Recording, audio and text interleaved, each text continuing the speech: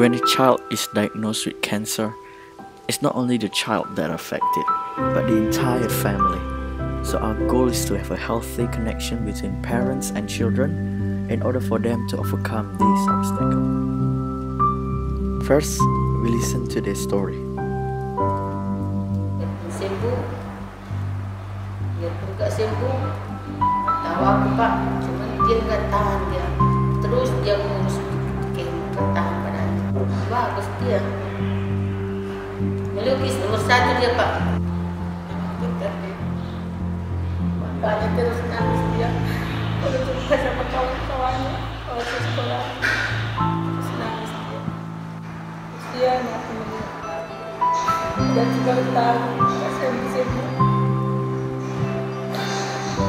Then we learn.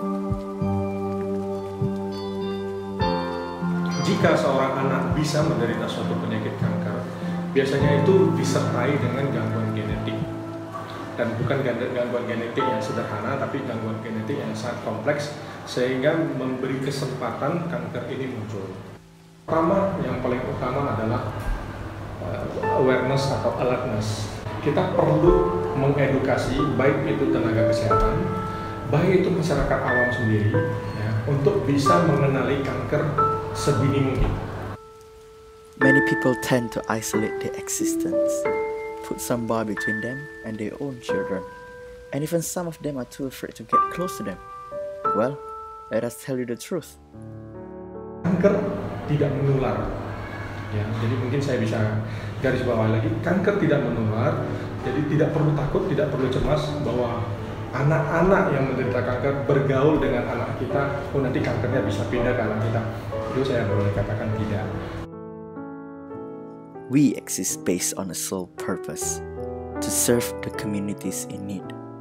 In this case, we put our attention in developing a harmonious moment between parents and children who both suffered from the effect of pediatric cancer.